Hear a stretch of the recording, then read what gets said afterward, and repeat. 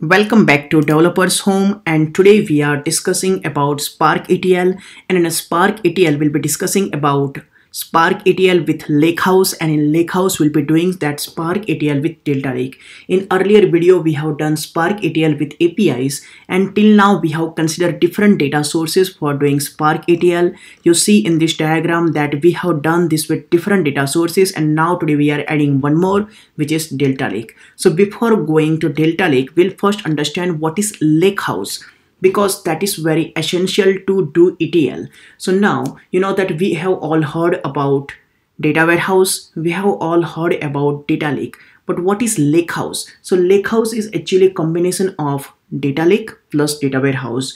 We know that data warehouse is very efficient for doing data engineering, and it's very efficient for doing analytics and data science, and to write machine learning algorithms, and for data optimization.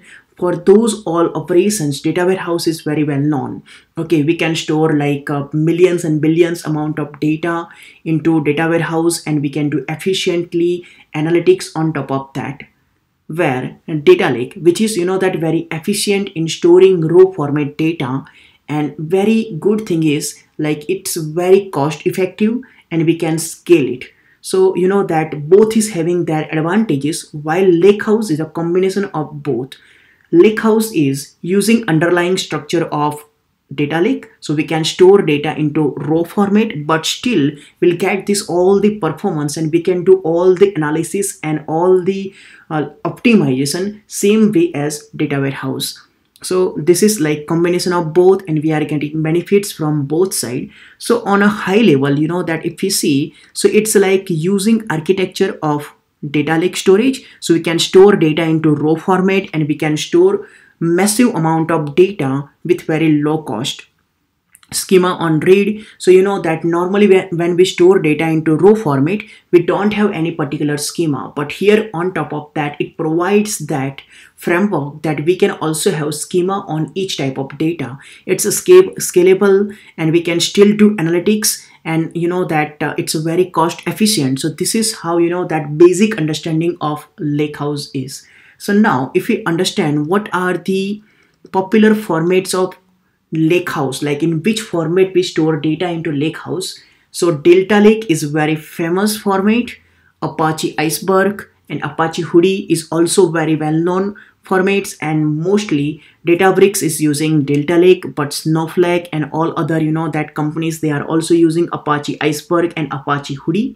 So that now first we'll understand about Delta Lake. In the next video and blog we'll be doing same with Apache-iceberg and Apache-HUDI, but today we are considering Delta Lake. So now if you go to Delta Lake, so basically Delta Lake is an open source storage layer that provides reliability, performance and data management feature for big data workloads.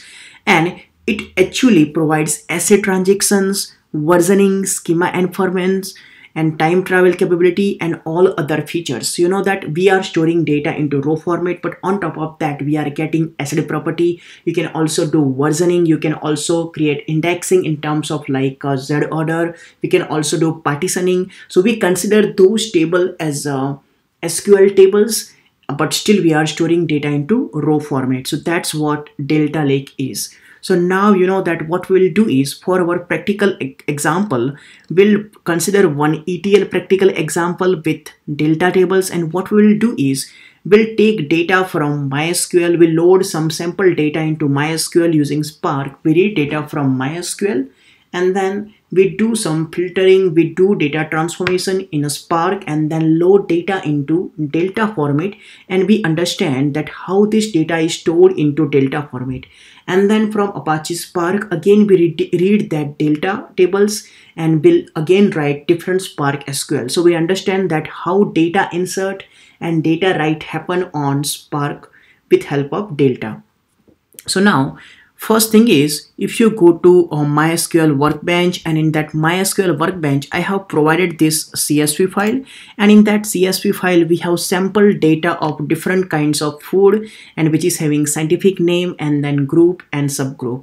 So what we can do is like we can use import wizard, and you can upload this data into MySQL. I have already done that, and now I have generic food as a table stored in MySQL, which is like data engineering schema.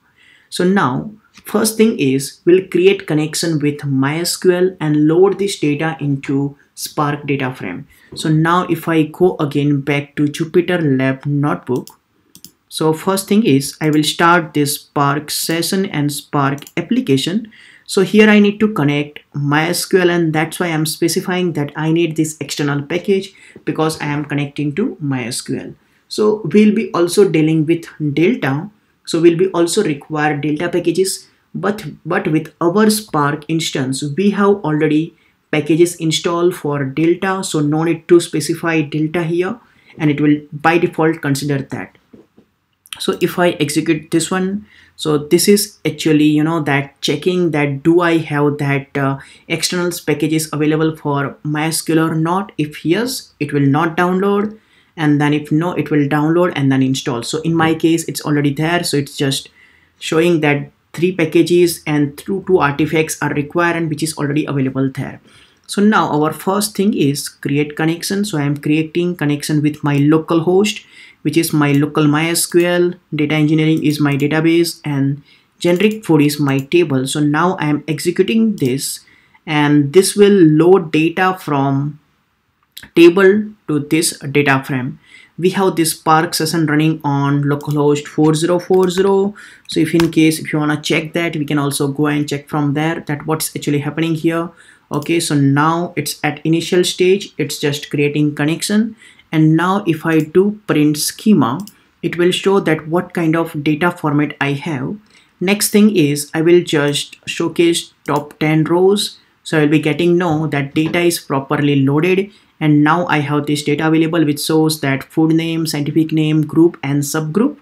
So next thing is we'll create Hive temporary view so that we can write Spark SQL. So now I'm creating here Hive temporary view, and that is also available now. So now I'm writing this Spark SQL, just getting top 20 data from this table. So I have that also available. So now we'll be not directly storing data into Delta format, but first we analyze this data and we'll see that what kinds of food we have. So I am just doing group and then saying that I need all the different groups of food count, and I want to display that in a descending order. So I have written query for that, and now I see that this query is executing and this is taking a little bit of time. And here I have this number of foods with group. So we have herbs as a highest and second highest is a fruit. So what we will do is for a first instance, we'll filter this data with herbs and spices and then load that into Delta format. And in a second instance, we'll load a fruits data just to understand, that first it will create table and then second it will just append data. So I will creating one data frame which is having only data filtered with herbs and spice. So now I have that data frame available. Just checking how many rows I have. So I have around 52 rows. And now here earlier we have used write.format. And earlier we have used CSV, JSON, Parquet, ORC, AVRO, but now we are using Delta here. And we are saying that create table with name on-prem warehouse and mode is a append. So if there is already available, it will just append. So, and if not, it will create an append. So this is basically creating table and storing data into that. So this process is still executing. If I go here and check, so I can still see that running job. So this is now completed, but it was earlier running. So now this is still running. So it should be showing here in a running job. So this is chapter 1. So I am at correct chapter. Yeah, good. And now this is completed. So now if I go into this on-prem warehouse folder, I see that I have one Parquet file and I have one Delta log folder, and that I have this JSON file. So basically, that the Delta file is not directly .delta format, same as like .json, .csv, but Delta files are combination of Parquet files plus JSON file. So Parquet files, they are storing actual data which we are inserting, and here JSON file which are storing all the properties, like that what kind of operation are done, what is the file size, is there a partition, is there a append operation, or that is there any index created, or is there that different kinds of details are stored here. So if in case you want to check that, I will just open this with editor. So here we'll see that this is version 1, then all the metadata, what is the format, and then that name of all the columns with that data type. So basically this schema is stored here, is there any partition, and then when this is created and in which file this data is stored, modification time, size. So these are the all details, metadata are stored in JSON file. So basically JSON plus Parquet which is creating here delta files. So now we have table created and data is also loaded now. So now what we will do is we'll load data one more time. So I am just filtering with fruits and now appending that data second time. So now it should create one more file for Parquet and one more file in JSON. JSON will store all the properties that this is now version number 2, and these are the data with this format is stored. So now if you go inside, we'll have now 2 Parquet files. Like first one is having older data, second one is having newer data, and now that here if we go, it will show that second JSON file which is having all the properties for second file. So now that when we do and read this delta table, it will combine all the properties and it will combine all the data, and we'll see that combination of data at once. And here that one of the advantage is if you want to check data based on version, so that we can also say that I want to read this table at version 1, at version 2, at version 3, or I always want to see a latest version. So when we do select star from, it will be always giving latest version, which is a combination of all the data. If there is update happen, delete happen, whatever latest data is there, it will display that latest data. We'll be not doing versioning or that time travel. Now it will be we'll be doing that in a separate block. Today we'll be just doing ETL here. So now we have that file is also created. Now what we'll do is we'll read this data again and we'll do select query. So now that earlier we have used spark.read.format with JSON, CSV, AVRO, Parquet. Same way we'll be doing delta. So when we use delta, it will go into that folder and it will check, is there log files are available or is there Parquet files are available. Then only it will be identify that as a delta table. So now we'll first read this table. So if I execute this, and now if I print this schema, so now it will go to this JSON file, it will read that schema and it will print from that to here. And now if I execute this dot show, it will combine this all data and display it here. So now if in same way that our next step is we'll create Hive table so that we can do different types of Spark SQL. First we are just printing this data. On second we'll do this SQL